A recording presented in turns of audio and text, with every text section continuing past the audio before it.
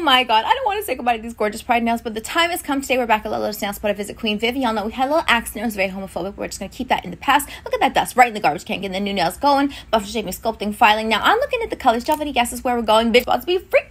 And you know what? This is one of our longest appointments today, but guess the fuck what? Perfecto Cafe just opened right beside the Lolo's Nail Spot, so I scanned that little QRC code, and boom, baby, this was hand delivered. That is a 5-star service I live for, and y'all can get that too. Honestly, this is my neurodivergent bisexual fantasy because I have every bevy imaginable. Everything can be vegan. It was so delicious. Even the always protect the nails latte art. And Queen Viv is back to being an engineer. She worked so hard. Val's angel shone upon us, and she says, bitch, yes! Stones may break my bones, but chains and whips excite me. If that's not a motherfucking hint, I don't know what is, bitch. Look at this. She got the rings. Look at that straight ass line. How does she even do that? And the chain. Oh my god. Boom, baby. These are the sickest baddie bondage motherfucking bad bitch set I have ever seen. And here's me looking fierce, and I am truly obsessed. Thank you, Queen Viv. I love you.